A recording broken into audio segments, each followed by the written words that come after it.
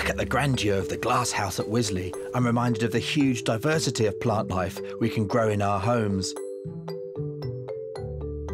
Anyone that thinks houseplants are boring clearly hasn't been here.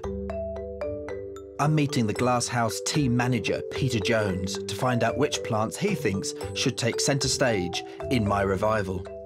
So, Peter, why do you think we need to revive our love of houseplants? I think it's just so important to have something green in our lives. I think it's just healthy for, like, as a human spirit, to have that extra bit of life quality in our living spaces.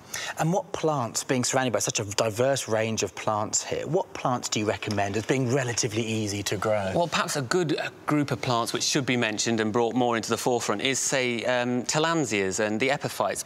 And, Peter, these are commonly called air plants, aren't they? These kind of wonderful plants here survive off the moisture in the air, so they would be living on trees in the rainforest or where there'd be high humidity, but we can take those kind of adaptations and have them in our living space. So something like this You mounted them on your cork oak bit of bark there. Exactly. Something quite nice and interesting that you could have in your bathroom. And, I mean, look at the diversity in shapes that you can get. Look at this. You've got an amazing, great coming out of that. red flower spike. I think that's something that people shouldn't be afraid of trying in their home. Peter, I can see why you so love air plants. They're so diverse, aren't they? But for me, as a child, I've been interested especially in the cacti, and your collection here is mind-boggling.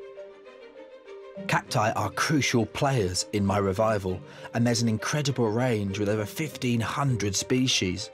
In the wild, some are capable of growing as tall as a 5-storey building.